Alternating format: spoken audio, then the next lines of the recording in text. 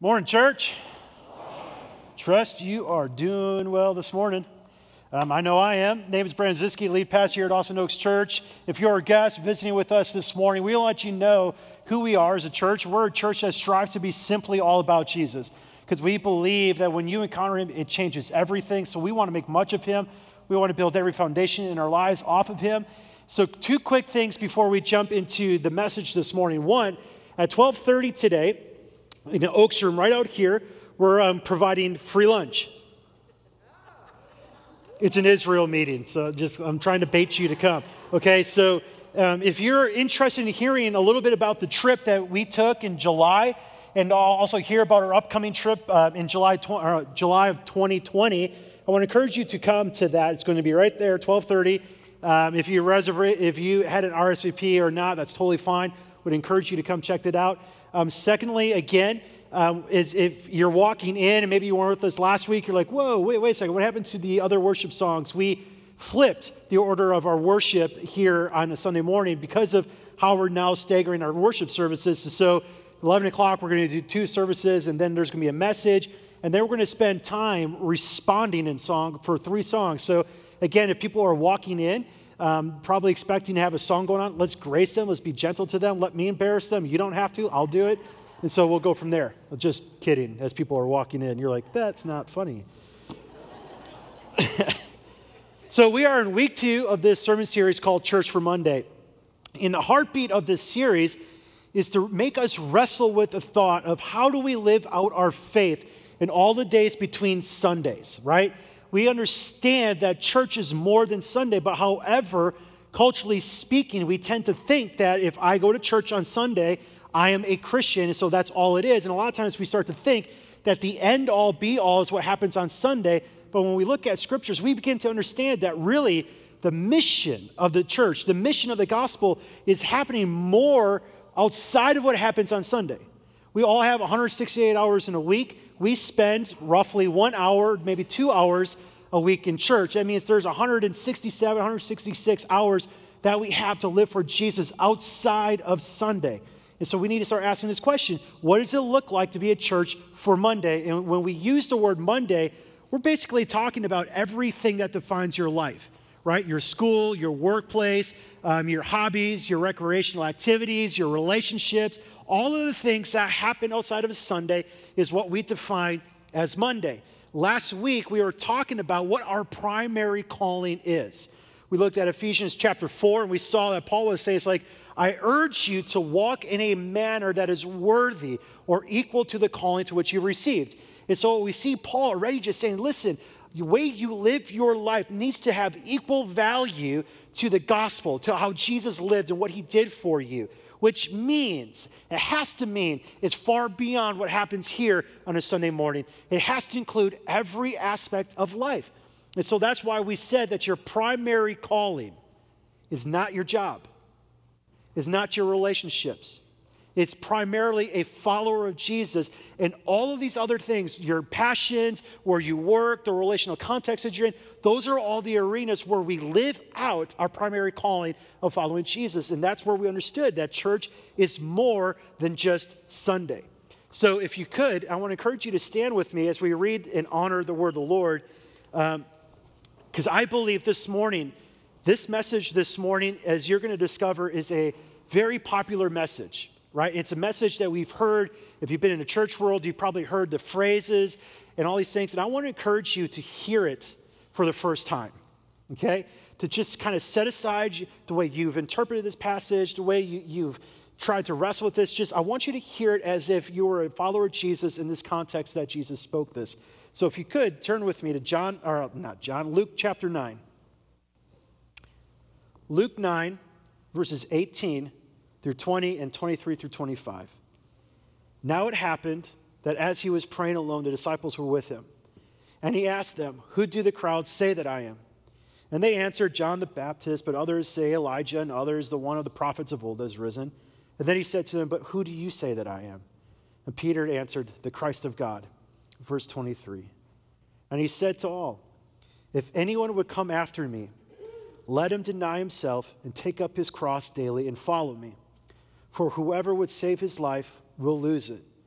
whoever loses his life for my sake will save it. For what does it profit a man if he gains the whole world and loses or forfeits himself? And Father, we ask that this morning, first and foremost, that you would be our teacher, that you would be our guide, you would be the light to illuminate the dark areas in our lives. Lord, I pray that you would give us the courage to honestly assess our hearts. And Lord, I also pray that by your grace, you would give us a glimpse, a picture of what it would look like to follow Jesus on Monday, on Tuesday, on Wednesday, and all the moments in between. So Lord, we say, here we are. Speak. We're listening. In Christ's name, amen. You can take a seat. Now, I'm going to start out this morning by making a confession.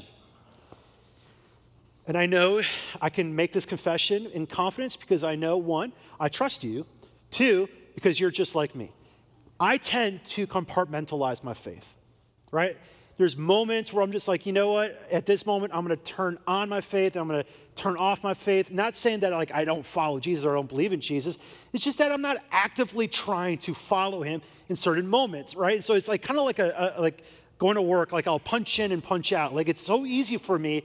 Like, for instance, my job, since I'm a paid vocational minister, it's easy for me to go, I'm a Christian when I'm at work, but when I get home, I'm punching out, and I don't necessarily want to intentionally engage my neighbors. And so I'm going to kind of take a back seat, not to say I don't love Jesus, but I'm not going to be looking for opportunities to love and to serve. And so I compartmentalize my faith. So I do this probably the most when I get on airplanes. Okay? I don't know what it is about me, but there's just something inside of me that goes, I don't want to be that stereotypical person that gets on an airplane and finds my captive audience and I have to evangelize that person. Like there's something about it, even though I know it's a great opportunity and it's an opportunity where I should say, Lord, use me, and I should engage him, but for some reason, I just choose not to. I would rather put my headphones on and just read or work or whatever it is and just kind of veg out. Now, it's probably because I've had a few awkward moments on airplanes where that started to solidify. So, for instance, since my job is a pastor and you start to have small talk with people and you get to that spot where you go, what do you do for a living? And then all of a sudden I go, I'm a pastor. And they immediately go, oh. And you just know, like, they're not really thrilled to be sitting next to a pastor because they're like, is he going to judge me by what I'm going to watch and all this kind of stuff? And so then there's like these awkward moments of small talk, and next thing you know, they put their noise cancellation headphones on, and there you go, the rest of your flight. Now, a few years ago when I was in Minnesota, I had an opportunity to speak at a conference in New Orleans, and I wasn't fully ready for my message, and so I was like, I need this time on the plane to prepare my stuff. And so I was like, I'm not going to engage. I'm just going to open up my laptop and work. And when I got to Atlanta, I had a layover. And as I was walking off the gate and moving towards our other gate, I just felt like the Lord put it on my heart. Brandon, I want you to share your story with whoever you sit next to. And I was just like, okay. You know, like I didn't want to. And I was just like, that's just me just trying to be super Christian or whatever it is. And so it just kept coming and kept coming. So I got to the gate. I sat down, opened up my laptop, and it just kept coming at me. It's just like, Brandon, I want you to be open and willing to share your faith with whoever you sit next to.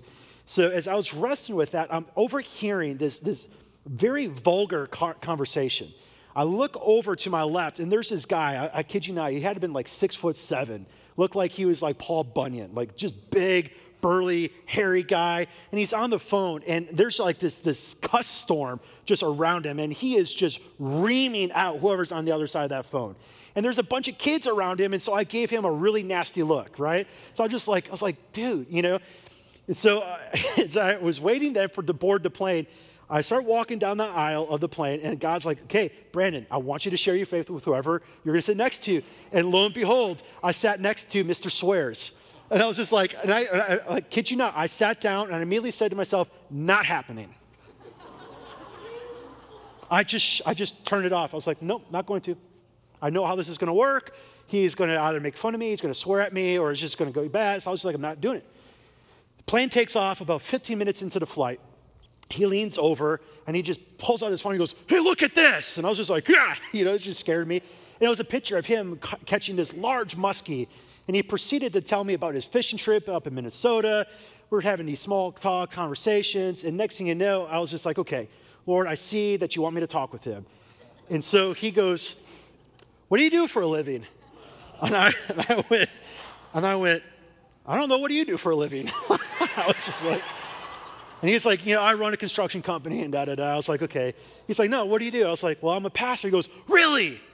So tell me about that. Then he started asking me questions about my faith and things like that and how he sees church. And I was like, okay, I'm going to try to find an opportunity to share the gospel with him because he was, cultural church Christian, didn't really necessarily follow Jesus, doesn't understand it. I asked him, like, so what defines you as a Christian? He's like, oh, you just got to be good enough and all these kind of things. I was like, okay.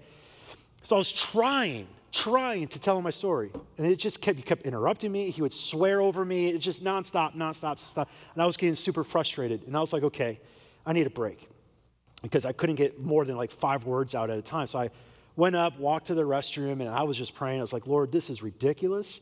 This is a waste of time. I got a message to prepare. You don't understand. I'm going to be this. I'm going to look foolish.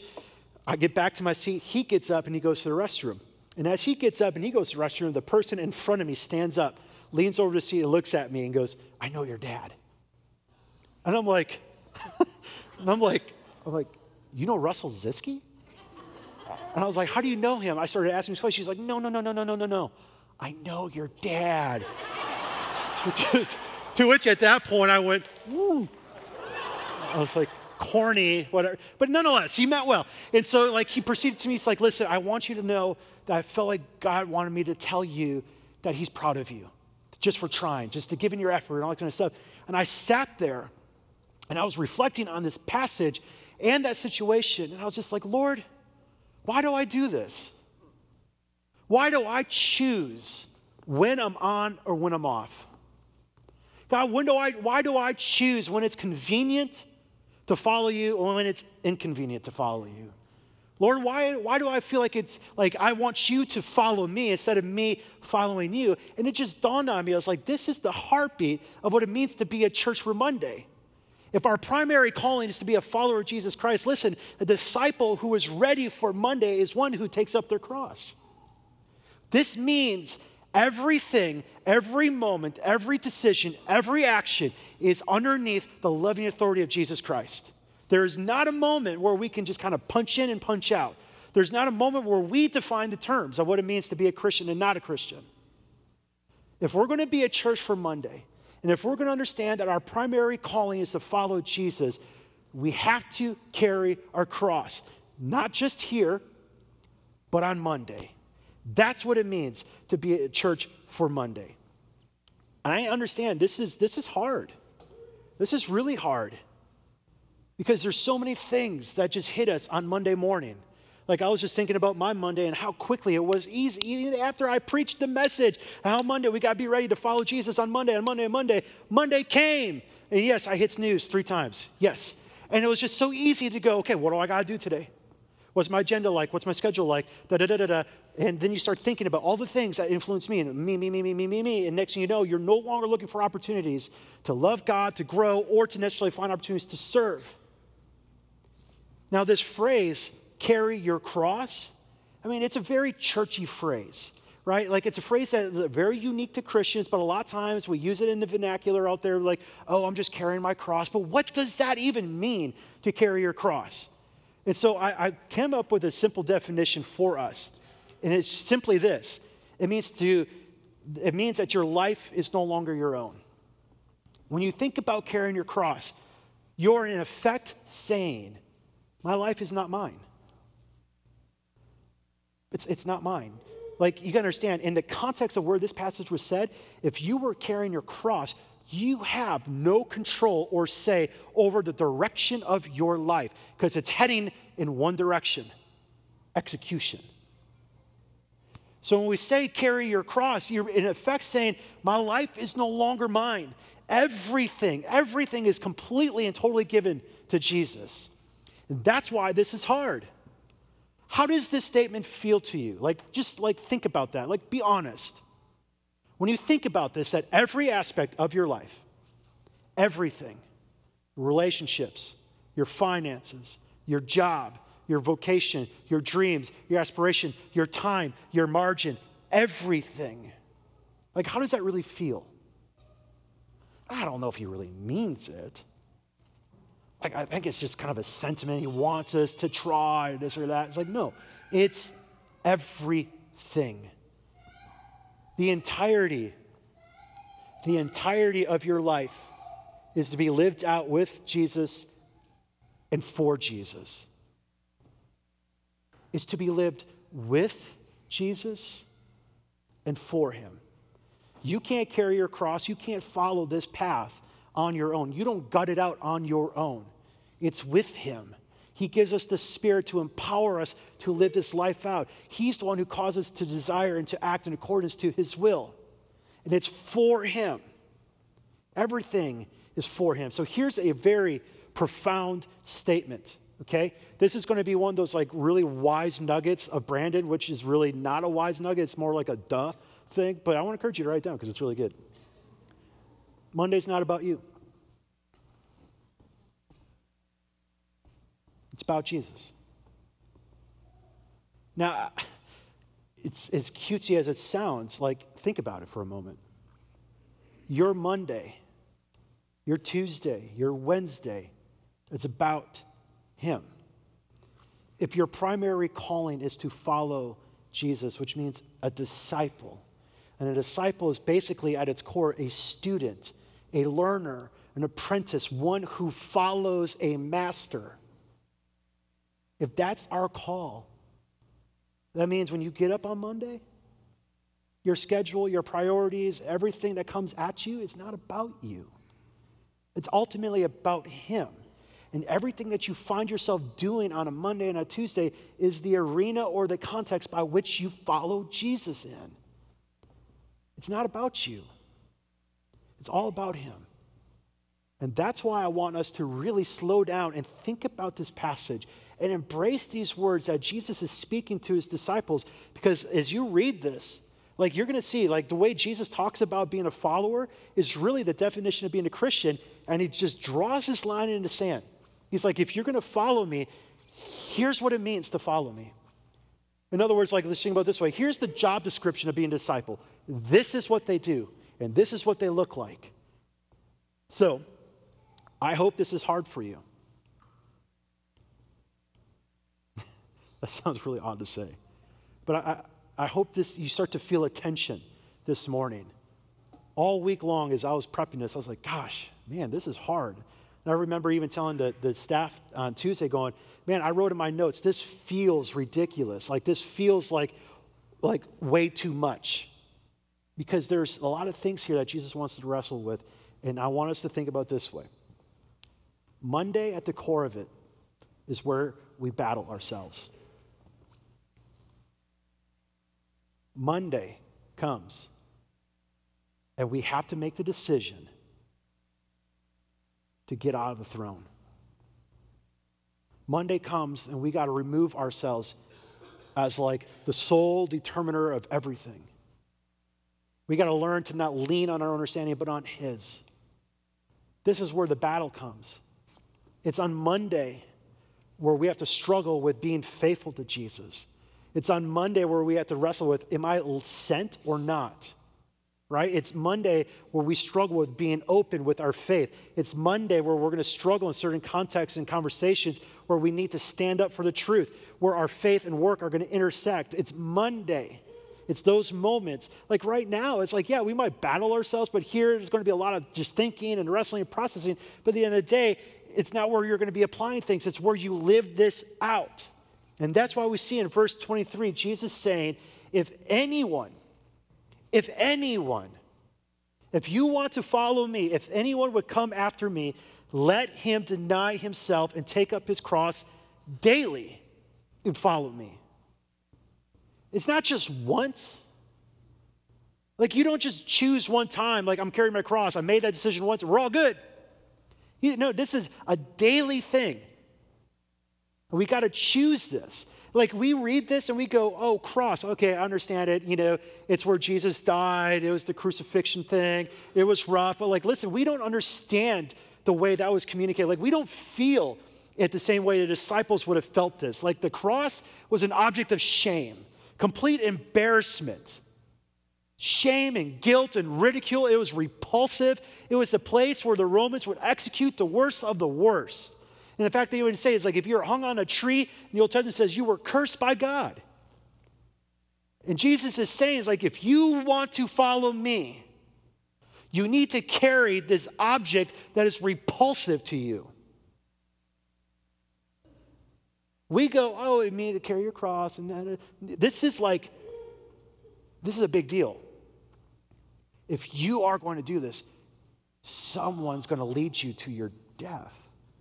Like this statement is like, listen, you can't be friends with the world anymore. Like the values and aspirations and the lifestyles of this world are no longer compatible with the kingdom of God. You can't just go, well, I'm going to follow Jesus here, but this part of my life, off limits. Can't do that. This means, like I know there's going to be some redundancy here, but a reason why I'm doing it is because I want to just drive this home. This means that we need to boldly declare, if we are going to carry a cross, we need to boldly declare that everything about me is now placed under him. His authority, his wisdom, his love, his direction. He has rights. He has rights over your career, family, time, education, body, relationships, sexuality, finances, dare I say, politics, entertainment, everything. He has rights over it all. And this is exactly why many of us would choose to embrace church for Sunday, because it's easier. Because, right, Monday is where we battle ourselves. It's Monday where these things really show up. In fact, I would say there's a common sentiment amongst general Christianity that would say something kind of along these lines, like, I will follow you, Jesus, provided that you don't make my life too uncomfortable, that you don't make my reputation too questionable, you don't make my job too difficult, you don't make my hobbies too minimal, or make my values too countercultural. Then I'll follow you. We would rather have Jesus follow us than us follow him. But it's not what Jesus says. Like, if anyone would come after me, here's the line. You got to deny yourself and carry your cross. Then you follow me. This creates a tension, doesn't it? I mean, like, this is what I said. It's like, I want this to be difficult. This should create a tension right now in your life. This creates a tension inside of us that we so often want to try to ignore. Like, we would rather just ignore it than embrace it. Oh, yeah, he wants to carry your cross. But he's like, no. You need to investigate the areas in your life where you're choosing to not to. Right? Like, so for instance, in the first two services, I said, let's just get a little bit personal here. Let's start talking about this. Let's talk about how we carry our cross or follow the way of Jesus, deny ourselves when it comes to our finances. There should be a tension there. And how you live your life, let's say after work, at happy hour with the friends. Or maybe it's the weekend and you're just going to let loose a little bit and you go to ACL and not a judgment ACL. But you know what I'm saying? Like, there's moments where we're just like, there's a tension here, but yeah, that's not what he meant. And we just try to minimize it. We go, you know what, that's good. I'll live this way and I'll go to church on Sunday. I'll recalibrate my life and we'll be good to go on Monday again. And there we go. He wants us to wrestle with every facet of our lives so that everything in our lives is willingly underneath the love and authority of Jesus Christ. This is where the rubber hits the road. Now, I wanted to talk about this because I know there's confusion here on this, like what is a cross and what's not a cross, because a lot of times in like counseling, I'll hear people go, you know, Brandon, let me back up a little bit. I don't want to sound cold-hearted when I say this. Like, I'm not minimizing difficulties and trials and struggles and all those types of things, but we need to understand the difference between what a cross is and what a difficulty is, okay? So it's like if things just happen in your life, like a sickness or an illness or other just hard things happen, people hurt you or whatever, just difficulties of life because life is broken and sinful and hard, those aren't crosses. Those are difficulties. Those are thorns. Those are hardships. What Jesus is talking about really here is like carrying the cross for the sake of choosing to follow Jesus. Like if you face difficulty because you've chosen to follow Jesus and it's causing you to stand countercultural, or people are going to look at you differently, or you're going to choose to act in a different way, and the problems or difficulties come as a result, that's the cross. I would have people come and be like, Brandon, I'm so sick, and maybe the sickness is just the flu, and they go, this is my cross to bear. It's like, no, it's just the flu. It's hard. It's difficult. Yes, hardships are difficult, and we have the Holy Spirit as our comforter, and he wants to lead a peace, not minimizing it, but it's not the cross that Jesus is talking about. This is the way of following Jesus, to be open no matter what. And if our vocation is discipleship, we got to understand that Jesus said in John 17, right? He's praying for his disciples, and he's saying, it's like, they're not of the world, just as I'm not of the world. The world hates them, just as they hated me. He's like, Father, I'm not praying that you would take them out of the world, but that you would protect them from the evil one. Then he says, like, sanctify them by truth. As you have sent me, John 17:18, as you have sent me, I am sending them. Right now, if you are a follower of Jesus, you got to understand that you are sent. Your lives are meant to be on mission. Your primary calling is to follow Jesus, and you do that in all of the other arenas where your secondary and tertiary callings find themselves. That's what it means. That's why Monday is the tension that we have to embrace. Extremely hard. As I was researching some things this week, I stumbled across a poll that The Atlantic did. And it was fascinating because they wanted to know, because they always, when it comes around to political seasons and all this stuff, they always want to know what the approval ratings are of the president and all this kind of stuff. And so they decided, hey, let's change this. Instead of finding out what the latest approval rating is of the president, let's find out how Americans approve themselves. What would be the approval rating of someone that they would place on themselves? Do you know what the answer would be? Do you know what the average approval rating that we would give ourselves is? Take a shot in the dark. This is a good time to interact. Come on. I mean, it's pretty fascinating. 93%.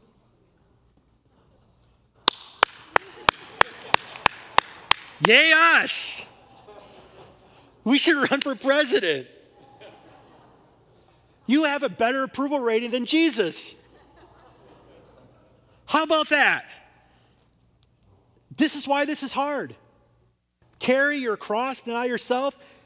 Instinctively, we think we're doing a good job. Like, why, God, I don't need you to speak into my finances. I mean, for the most part, it's good. I mean, there's a few things that are bad. There's a few things that I might spend some money on that I shouldn't have, but that's okay. But for the most part, it's good. God, I don't need you to speak into this or that because I can handle it pretty well. Like, I'm just going to lean on my own understanding. I'm going to try to figure this my own way because we think rather highly of ourselves. So we hear the word, carry your cross, deny yourself. Instinctively, it just rubs us wrong because we think we're pretty good. But we can understand, we're not. In fact, Jesus even says, like, listen, when you try to hang on to your life, when you try to save your life, when you try to do life your own way, like it says in verse 24, you're going to lose it. But if you're willing to lose your life for my sake, says Jesus, then you will find it. What will it profit someone to gain the whole world and yet forfeit your soul? But why is it that we still try to live life this way? Like, God, I'm going to follow you, but really what I'm saying is I want you to follow me. And, dear, can we work with that? And it's very clear. Jesus is like, listen, if you're trying to live your life this way and you're trying to hang on to everything, you're going to lose it. But if you're willing to lay it all down and carry your cross for my sake, you will find it. I mean, this is hard because we think that when we deny ourselves, we're giving up so many things. Like life is going to be miserable. I'm never going to have fun. I'm never going to have joy. And I'm never going to get what I want to get. And all these types of things. And he's just going to be this guy who just rains on my parade all the time. But he's like, no, that's not it. You got to understand the opposite is true. When you try to hang on, you're going to lose everything. And we got to understand this, that like denying yourself is not really losing yourself. We think it is. That if I deny myself and I carry my cross, I'm losing myself. I'm losing who I am, and there's no one going to take care of me. But the opposite is true. When you lose yourself, when you deny yourself, you're actually finding yourself. Because you can only truly find yourself when you see yourself in Jesus. So, let's reflect for a moment. As we enter into our Monday life, do we see everything about us? Every person we interact with, every place we enter, every task we complete, every decision we make as an opportunity to say, I am living my life for Jesus and not for myself? Or do we just see everything come Monday as just things I got to do, and it's about me and my schedule and my priorities? Because here's the reality. Monday, at the end of the day, is where we risk everything. We're not risking much here. We're not risking much coming to church. Like, think about it. When Jesus says, if you lose yourself, you will gain. That word loss, that's a risk. Think about the areas that you're not willing to open up to God. Think about the areas where you're like, God, this is off limits. You don't want God to speak into those areas. I know you have them. I know you have them. There's spots in your life where you're like, God, I don't want you to speak into it because I don't want to hear what you're calling me to. So we hold it back. That's the risk. There might be moments where he's like, you need to stand up for me in the workplace, in the classroom. You need to speak up against that friend who's always being racist against his neighbors and all these other stuff. Or whatever it is, being full of integrity in the workplace, or the boss is asking you to do something, kind of sketchy. And you're like, no, I'm not going to do that. You don't risk much here, but listen, on Sunday, rhetorically, you're answering the question, will I risk everything for him? And the answer is, on Monday is where you're going to show that answer. When you walk out of these doors, that's when you're going to decide if you're going to risk it or not. And here's what I know to be true. There is a direct correlation to how much we risk for Jesus and how much we understand the gospel. There's a direct correlation there. And that's why we say around here all the time, you got to preach the gospel to yourself, because we risk much in response to. When we look at Jesus and what he did, he gave it all. He came to live the life that we should have lived. He died for my sins so that I could have life. He conquered death so that I could be free and have the power to live. When I look at that, I go, man, how could I not? How could I continue to walk and live my life and say, Lord, no, from 9 to 7:30 p.m. I will follow you, but from then on, my old time. Everything is under him. And that's why I love this passage, because when Jesus spoke this verse about following him and denying yourself and carrying your cross, it comes on the heels of verse 18 and 19 and 20. Where Jesus was speaking, right, to the crowd, and he says, guys, who do people say that I am? Who do the crowd say that I am? Like, this is easy to answer this question.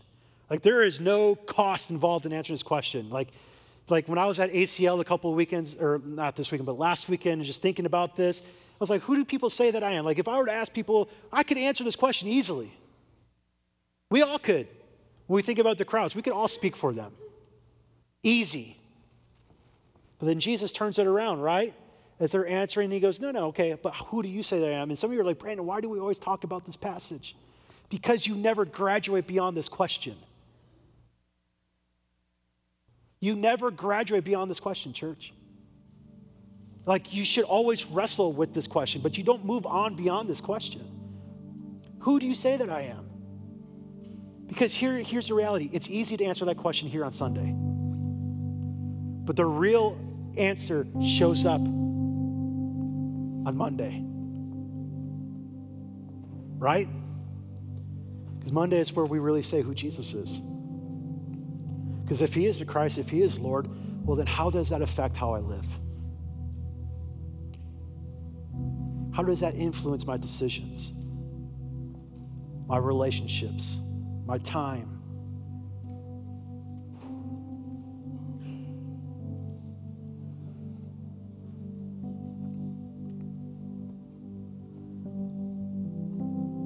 It's hard. It's a tension. It's not one that we're meant to ignore. But can we be honest for a moment? We in America can make a decision to follow Jesus and not feel rejected immediately. We can say we follow Jesus and really be off the radar. Nobody could really know. Well, we've created an institution where it's so easy to build a Christian bubble, wrapped in bubble wrap, secluded from the world, not feel any of the challenge or feel even uncomfortable. But when you hear this language of carrying your cross, you're like, how comfortable am I really supposed to be? If I understand what it means to follow Jesus, and if I understand he says you're supposed to live sent, like I'm not taking you out of the world, but you're supposed to be in the world, like, is there a difference? Like if Jesus says, follow me, carry your cross, like to what end? For what purpose?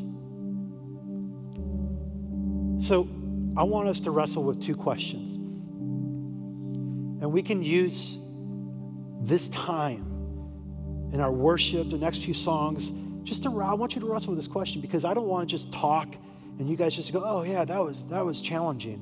Like I really want you to answer these two questions and go, this is what it means. This is what it would look like in my life. The first question is simply this. What happens when Monday is all about me? What does Monday look like when it's all about me? We had a fun conversation as a staff on this question, and it was sobering. And we heard things about like anxious striving to using people to get ahead. I mean, we were just trying to be real honest. What does Monday look like when it's all about you? This is where I'm asking that we be courageous and just be truthful. And the second question is where I'm praying that God would grace us with a vision of what it could look like. What does Monday look like when it's all about Jesus? What does it look like? You see, church, I'm convinced that our city doesn't need another church for Sunday. Our city needs to see a church for Monday. Because we come here for an hour, and this is important. For 2,000 years, the church has always come together on Sunday to be rooted in God's love, to celebrate Jesus, to be reminded of who he is, and then we're to be sent out into this world where we boldly declare that he is King of Kings and Lord of Lords, and that we are going to live a life that demands an answer. Because here's the part, and Jesus continued, and I wasn't able to get to it this morning, but he says, listen, he's like, whoever is ashamed of me and of my words, of him will the Son of Man be ashamed when he comes in his glory.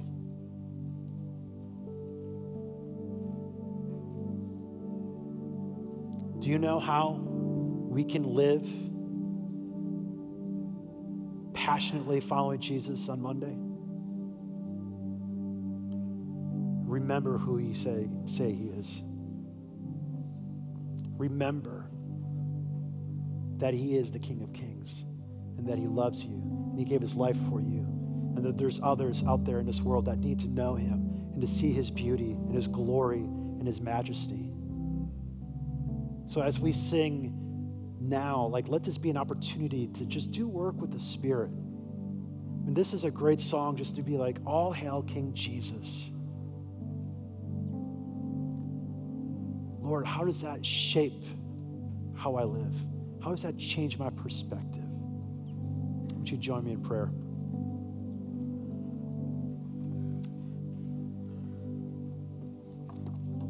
Father, I thank you for your word that is alive and active, sharper than any double-edged sword. It just gets right to it.